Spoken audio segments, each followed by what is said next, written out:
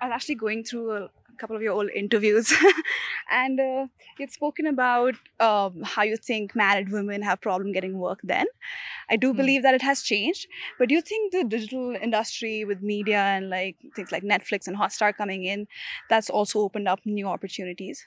101%, 201%. I mean, today I think actors are almost pretty much spoiled for choice as to Right. what they want to do. Mhm. I don't think we can have enough actors today because the amount of the sort of volume of work that sort of suddenly increase is very positive in terms Right. of what is required. Finally, we are now doing stuff which is very real, very not in a space where we can't relate to it.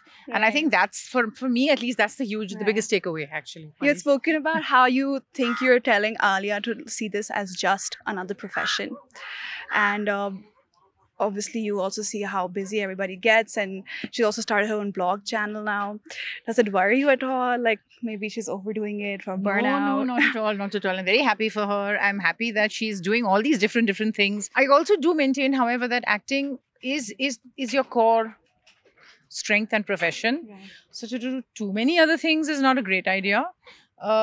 Simply because I think then you kind of lose sight of why you're here in the first place. And you're here at the Kapoor and Sons house. I And know. I think Alia shot for like one of the sequences here for her film as well. How does that no, feel? quite a few sequences here for, Yeah. for her film. So Yeah. I sent her a picture saying, "Guess where I am," and all that. She was like, "Oh wow." Do you?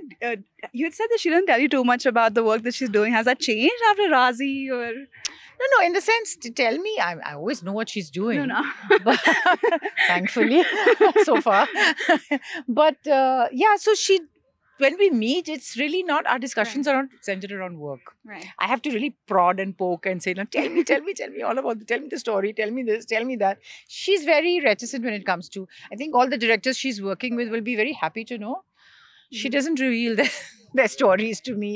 Did you always know that she was gonna get into it?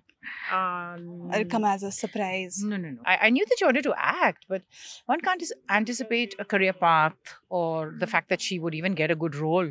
Who knew? So, I remember when she was about 15 years old, I was like, started thinking, oh shit, now it's on my head to kind of figure out how do I get her to meet people in the business and how do I get her to kind of. So, I took her to a couple of auditions, I remember, Right.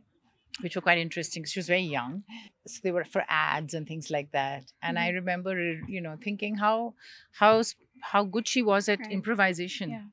And I think that credit actually goes to her school. She went to a school called Jamna Bainarsi School in Juhu, Yeah. and she was, I think they kept sending her.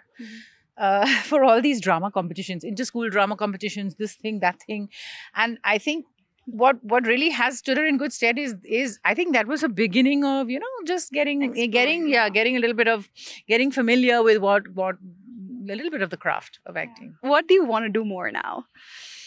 I don't know. I don't even actually think about it anymore it? because life has become so hectic. So I think I've come to a point in my life where I've stopped planning and I've stopped imagining what I'm going to do next. I'm going with the flow, and I think the flow is great because the flow is just flowing. So I'm happy to flow. Yeah.